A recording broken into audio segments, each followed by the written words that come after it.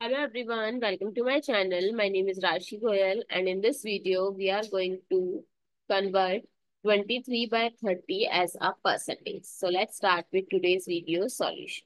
So 23 by 30 right now in fraction form and we have to convert in percentage form.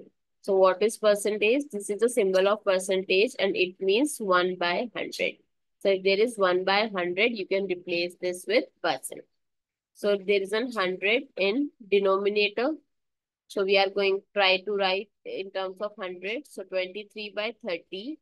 Now I am going to multiply with 100 in numerator as well as in denominator.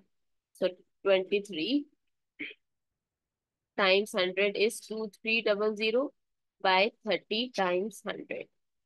Now we will cancel out the 0 with 0. So what is left? 230 by 3 times 1 by 100 we can write.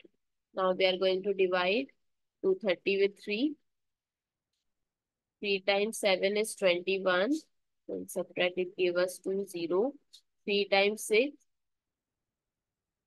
is 18. Again 2.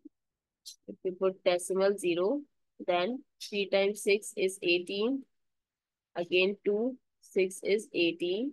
So it will comes again and again.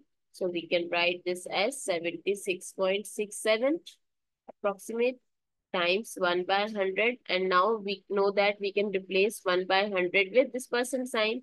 So it becomes 76.67%. So 23 by 30 in terms of percentage is 76.67%.